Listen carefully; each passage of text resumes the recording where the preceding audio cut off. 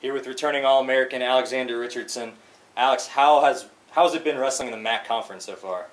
It's been pretty good. It's been a tough conference. It's definitely gotten me mentally and physically ready to compete in the NCAA tournament following up after the MAC.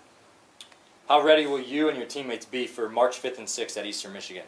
I mean, we've been training all year for this, so we're already ready. I'm just waiting for that date to come up. And you've gotten second in the MAC 2 years in a row now, two-time finalist. What's it going to take this year for you to get the MAC championship? It's going to take me to wrestle to my fullest capability. If I do that, no way I'm going to not win it.